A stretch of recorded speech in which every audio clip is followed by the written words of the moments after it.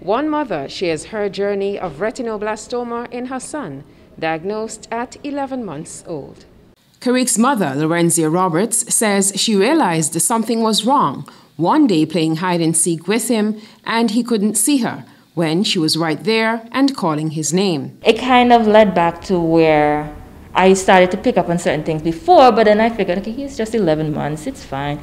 Stumbling, wobbly when walking, or even like just bumping into objects. These she saw as normal since he was just learning to walk.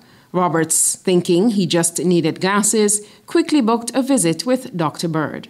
She's like, yep, this child has retinoblastoma. His father turned around and he literally just beat his hand in the wall.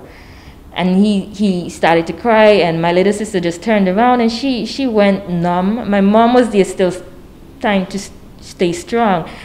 But I'm like, cancer. Dr. Walwyn confirmed retinoblastoma. The traumatized mother began seeking funding through her bank. However, within 2 days, Dr. Walwyn had made contact with St. Jude's Children's Research Hospital. He did a 9 months course where he did chemotherapy. He had chemo shots to the eyes, which is basically just getting the chemo's injection to the sockets of the eyes.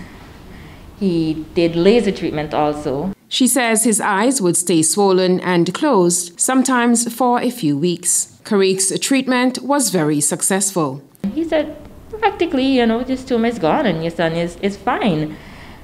I was in shock and surprised because I'm like, and this is within maybe the first half of his treatment. Roberts says Karik's vision in his left eye is really bad, while his right eye has limited vision.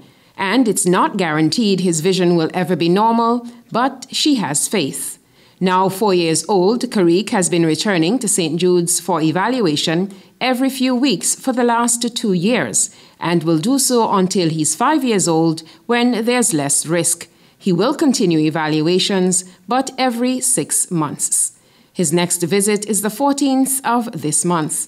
Lorenzia says Karik is like any normal child, active, loves to cook, and doing well academically, learning on his own and even teaching her.